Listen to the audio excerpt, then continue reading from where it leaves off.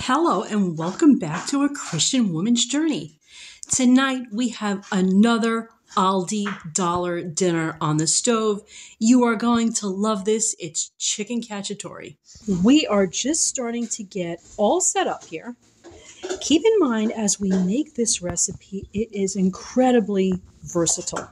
We're going to start with some olive oil in our hot pan.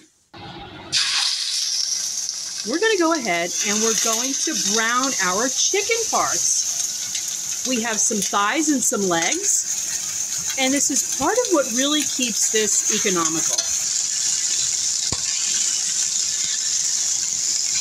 We've got our chicken browned on both sides, and we're just going to put it on the side.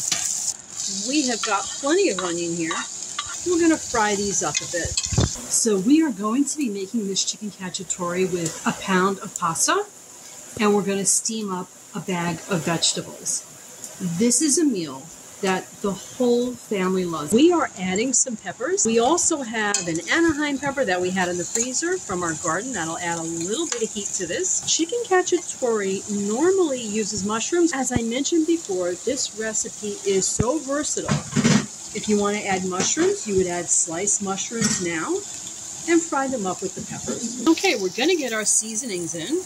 We've got salt and pepper to taste, probably a half a teaspoon of each, half a teaspoon of dried thyme, and a teaspoon of ground oregano. Adding a good tablespoon here of tomato paste. We are doing an optional deglazing of the pan with some red wine. This is a 28-ounce can of tomato puree. We're just getting this to a simmer. We love olives. We're adding some green olives and some Kalamata olives. And we're going to put our chicken back in. We're going to go ahead and get this covered and let it simmer.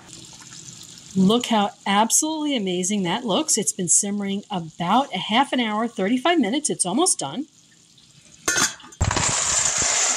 And we are getting our pound of pasta going. We've got a $1 bag of steamed vegetables here. We've got our pound of pasta ready, and our chicken has been simmering about 40 minutes. It is ready to go. We have an absolutely gorgeous dinner ready for the family. So everyone has eaten their fill.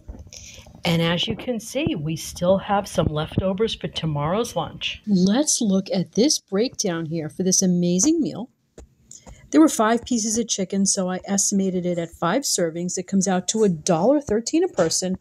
This would be even cheaper with rice. We are so full. We love that meal so much. I hope you get the chance to make it. We will see you again next time soon. Until then, love and light. To God be the glory. Good night.